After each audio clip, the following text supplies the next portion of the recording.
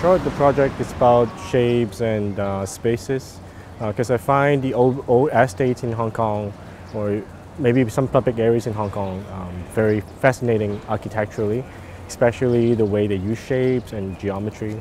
The second thing I want to explore is about the passing of time, in particular memories of human memories. So in this film, you will see two actors interacting with each other.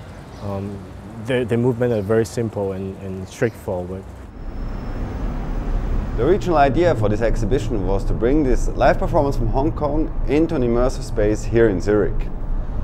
To create this soundscape, we used Neumann speakers with a 5.1 system, and to record it in Hong Kong, which was quite challenging, we used the Sennheiser AMBEO microphone and the Edge microphone. This was a really good solution to have a constant workflow and a multitude of audio inputs. For me, it was really important to have a really immersive space where people act and interact with each other, and also where they become a part of the performance.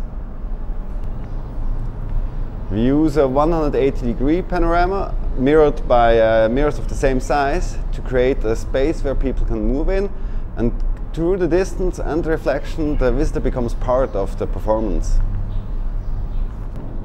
The locations I've chosen have something in common. They are threatened to be taken down very soon.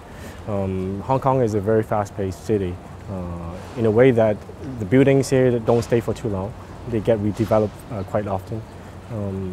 I guess when I was doing location scouting, this was not on the top of my mind, but eventually when I picked the places together, I found that they have something in common.